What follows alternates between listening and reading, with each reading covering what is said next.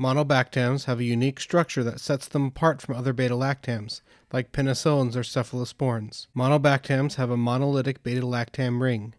There is one monobactam available in the U.S., and its name is aztreonam. Aztreonam works like all other beta-lactams, including penicillins and cephalosporins.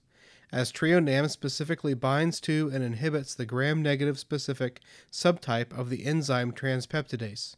Transpeptidase is an essential enzyme in the cross-linking of the bacterial cell wall. Without a functional transpeptidase enzyme, the bacterial cell wall loses its rigidity, and proliferating bacteria will die. Aztreonam is bactericidal. Aztreonam is stable to many beta-lactamases, including the narrow-spectrum beta-lactamases that are commonly used by gram-negative bacteria. The exception is that aztreonam is still susceptible to some extended-spectrum beta-lactamases, because at the end of the day, aztreonam still has a beta-lactam ring. Aztreonam has no activity against gram-positives or anaerobes.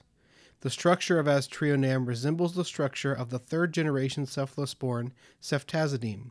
Because of this, aztreonam shares a similar gram-negative spectrum as ceftazidime.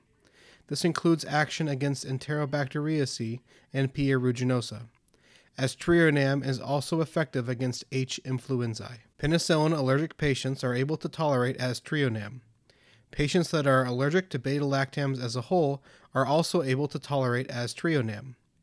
Due to aztreonam's structural similarity to ceftazidime, caution is advised when giving aztreonam to a ceftazidime allergic patient. A major use of aztreonam is in the treatment of gram-negative bacterial infections in patients that cannot tolerate other beta-lactam drugs due to an allergy.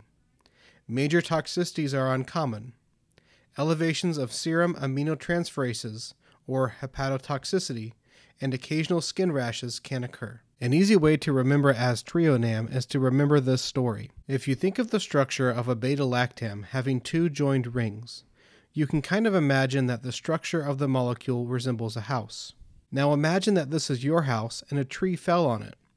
The experience would be quite negative, and it would let a lot of air into your house.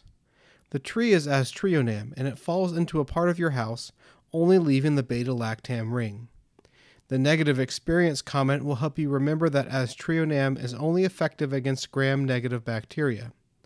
Lastly, the air comment will help you remember that aztreonam is only effective against aerobes. This concludes the video. Thanks for watching. Please direct any questions to me on Twitter at Sheehy_Ryan. I've also included my sources here. Thanks again.